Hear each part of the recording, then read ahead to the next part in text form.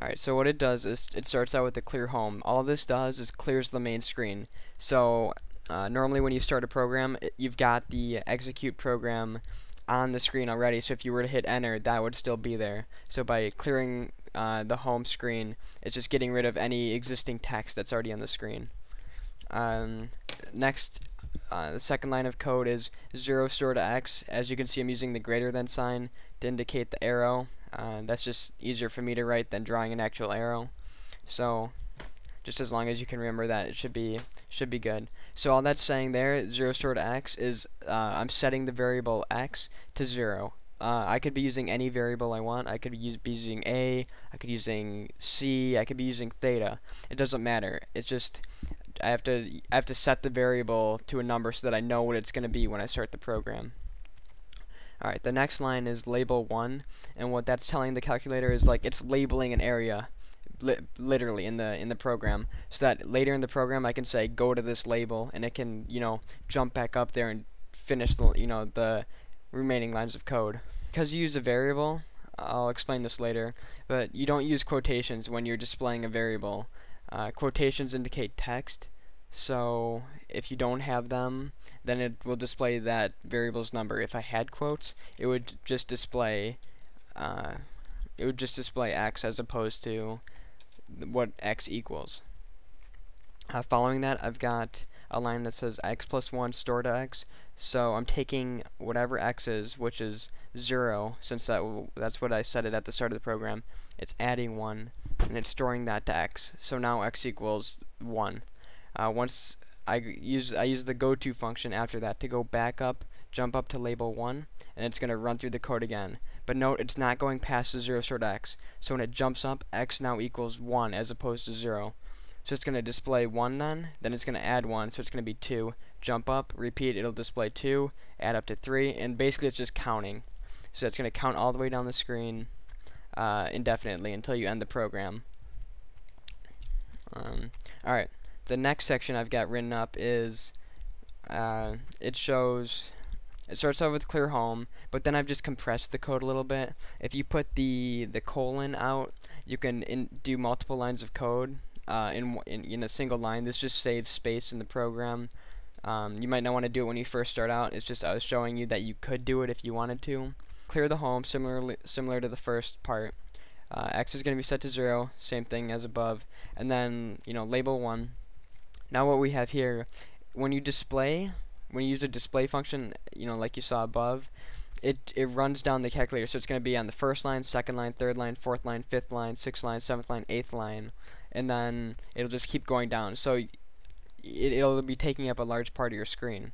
So by using an output, I can tell it exactly where I wanted to output something on my screen.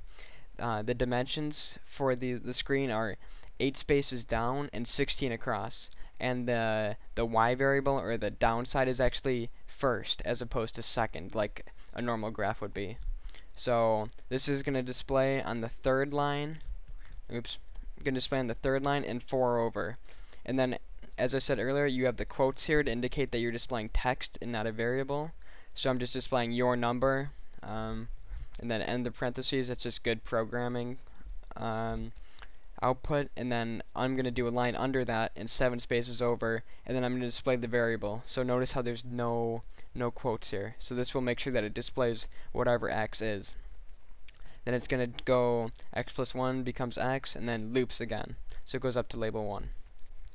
So you can try those out, make sure they work. If you have any questions, just put them in my comments, because this is the first video I've ever made doing this. So, you know, I hope it's easy to understand. And if it's not, let me know what I can do to improve it. Maybe some more examples, whatever. Just let me know. Alright, so the next, I've got 2 more examples. The same thing, I'm going to start off here by clearing home and setting x to 0. And now I'm going to be using a while loop. While loops are probably the main loop you're going to be using, because it's a conditional loop. Instead of saying go to 1 like I did in the past, go to a label, and that just repeats indefinitely, I can have multiple different things happening in a while loop. I can be getting user input if I want to. I can have it end at a certain time. I can't do that with a label unless I have multiple labels. So this just makes it easier. Alright, while 1 is just an indefinite loop. It's just saying while 1, it'll do everything between the while and the end. You can change this later on and I'll show you. But a while loop, it runs until it sees end, then it goes back up to the while and repeats. So here, start with the while. It outputs similar to above. At 4 down, 7 across, it displays X. X adds, and then it goes back up. Hits end, it goes back up to while. Repeats. So it's just another counting program. That's all I've done, in this first lesson. In the next section, if I can scroll this down. Alright, yeah, in this next section, I've added a condition to the while. So it clears home 0, x is 0, and now I'm saying while x is less than or equal to, and you're going to be using the less than or equal to sign. That's you hit second math, and it'll give you options, either equal, greater than equal to, all those. I just can't write that out in Notepad, so just think of that as the actual sign as opposed to LEQ. So while x is less than or equal to 100, and there's no spaces like this when you write the program. I'm just doing this so you can see it easier. It'll be the sign x, this less than or equal to sign, and then 100, no space. So basically it's saying while x is less than or equal to 100, exactly as it says, it'll do everything in this loop. So it'll count, it'll display x, x will add to 1, and as soon as x is not less than or equal to 100, so once it reaches 101, it will not do this loop anymore. The program will end.